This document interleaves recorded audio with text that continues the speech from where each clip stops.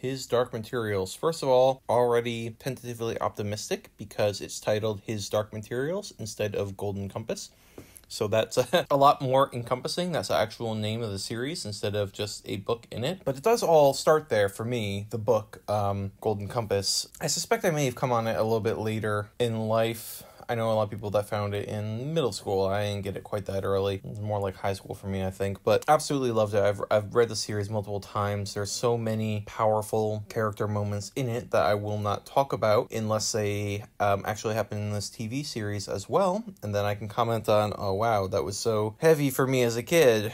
And it sucked here, or it was well delivered here. It was awesome here. So we'll see how it goes. Of course, I did see the movie when it came out. It was incredibly disappointing for me. Part of that was, I'm sure, my incredible bias and the huge weight that I put on it because I really like this series so much and I think it's so powerful. I should have done more research before recording this. I think there was some interesting challenges they had to come over with the film also, including some religious challenges in America. So I can see, especially now with all the China controversy, Blizzard and Disney and whatnot, but I can see big money producers bending in front of anyone they think is going to raise a fuss and cut into future profit margins. I'm very cynical and despair of the greed of humanity here in America. I feel like the BBC is a more trustworthy source for doing something correctly, and by correctly, what I mean is not a word-for-word transcript, but a true intent to either capture the essence of a thing in a recreation of it, or even a reboot of it, or the desire to make something artistically or emotionally or creatively valuable, as opposed to something where it's just a license to print money. The same way Disney is just making every movie they've ever made over again. Exactly the same. Because people, it'll make them money.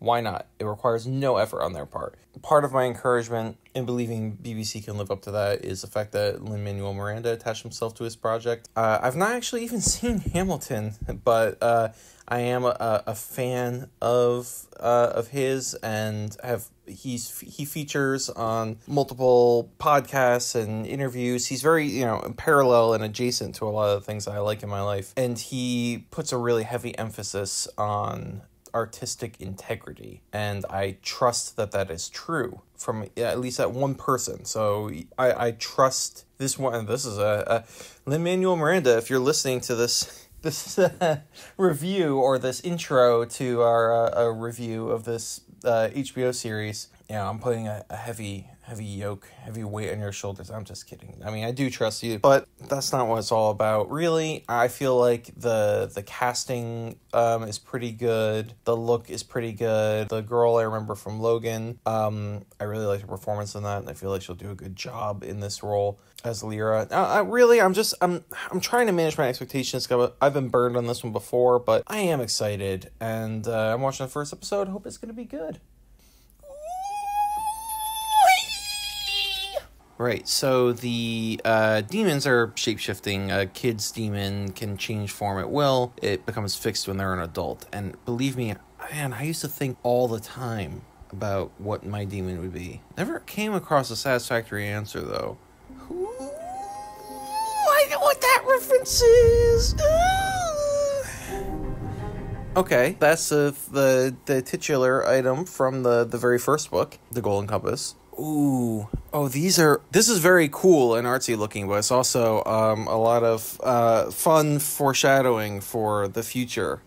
This intro sequence is going to make more and more sense to you as you watch, and I do not think it will make complete sense in the first season. I don't know how much they pack into a season, but based on the title, I think they're going to do the whole story start to finish, and there's a lot there. So no, I'm not going to go into it with those kinds of spoilers. Just it would be an unfun explanation. It would take a long time. Just watch the show.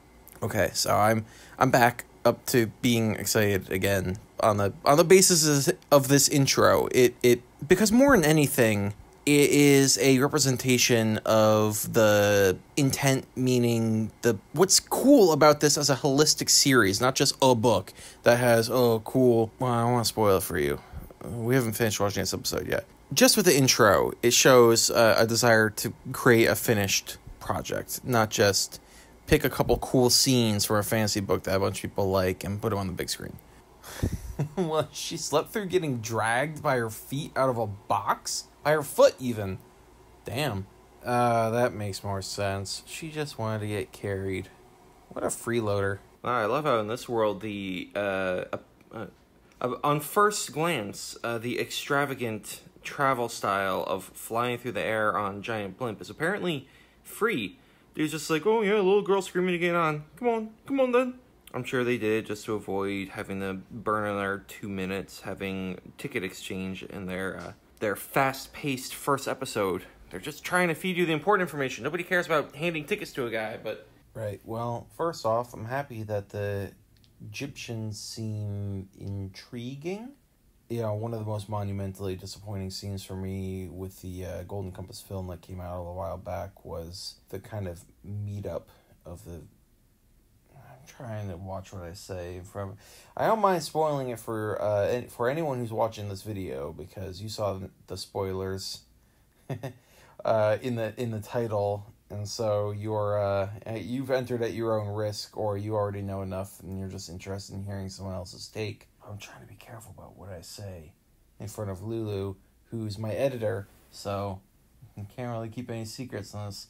But the scene with the Egyptians, the main meetup in the film, was, for me in the books, one of the coolest things. And then see how it was in the film, just being so cheesy and lame. I don't know, and them not really mattering or featuring up until that point. So no, I like that better about this one. I'll say of episode 1 that it does feel a bit rushed, kind of like they're blazing through as much exposition as they possibly can and just trying to change scenes as quickly as they can, which is okay. I get it. Book to film, there's so much more you can put in a book than in a more visual medium with where the pacing is not just as quickly as a human being can consume the information, but involves many other factors. So I get it from that perspective. And also the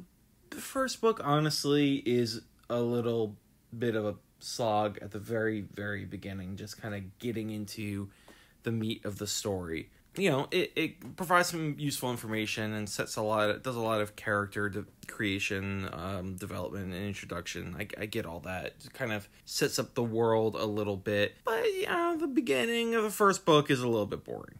So, I think they're trying to push through all of that. I mean, they're headed to London at the end of episode 1 in the TV show. They're really trying to get to the stuff that they think people are gonna pay attention to, and maybe cut through some of the stuff that doesn't matter as much from the perspective of telling the story. So yeah, no, I'm okay with it. I like it so far. Not a ton has happened that I can lay judgment on so far, because it's mostly just been a rapid fire. Here's the world. Here are the people in it. Lyra, you're important, or Lyra rather, you're important. Demons are a thing, there's river folk, and gobblers are taking kids. Moving on, just a big push of laying as much groundwork as they can. So I'm gonna see if, as it goes, if it reaches a more approachable kind of pacing plot wise. And then again, I know this is what's gonna make or break it for me, and it's so incredibly unfair to the creators of this show, and it's so incredibly unfair to me, because I have expectations I've created in my mind through years of access to source material and rereading it at several pinnacle moments in my life. I've imagined things a certain way, and when I see them a different way, they will be wrong. They'll be wrong because they'll be different from what I imagine in my own head, which nobody can access but me. It's insanely unfair, and it sucks, because I'd love to be able to love this, but I know that is the starting point for the relationship. Now, what I'm hoping is these iconic scenes that I've built up in my own mind, I think other people could portray them in a way which will be really, really cool and really emotionally powerful. And I'm hoping that they can do that in this. Honestly, just what happens in the story should be enough to pull that off, or you would think so. But again, the movie flopped so hard on a couple of them, the ones that it had in it. I'm going to see about the pacing, if it feels like it reaches a point where it's bringing you along on a journey instead of pushing a bunch of information down your throat so that you can get on to the next thing. And then as they occur, these really striking scenes and scenarios and things that happen in the story, if any of them come across as cheap or lame or lazy, that'll be a big mark against it for me. But we haven't gotten any of them yet, and we won't for a little while. So anyway, I'm also excited. I referenced in my intro that, I'll have to come back and I'll go back and do some research and be better prepared for the second episode. But I mentioned in my intro that there was apparently some religious pushback in the States from different religious groups against the creation of the film. And you see a little bit of that in that, the Magisterium is a very religious-y sort of organization in the big structures, and yes, Father, and